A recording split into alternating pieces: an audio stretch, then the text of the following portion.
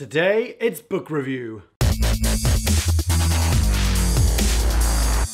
Hi, and welcome back. My name is Mark Leruste, and I'm the founder and host of The Unconventionalists. And today I'm going to be reviewing the book, The Miracle Morning by Hal Elrod. This is what I really liked about the book. I enjoyed that it gives you a structure to basically have a morning ritual. And that involves waking up early, and then that could be from meditating to exercising to journaling to visualization and so forth. So that's actually quite good because it gives you a bit of a structure if you're feeling lost and you don't know where to start.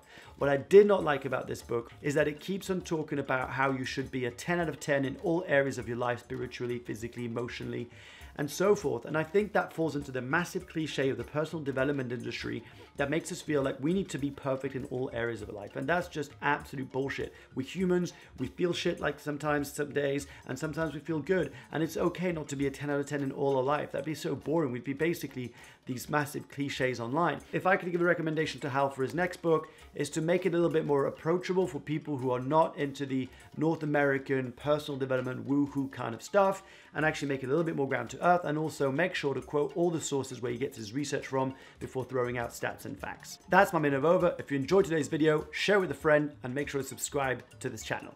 See you next time.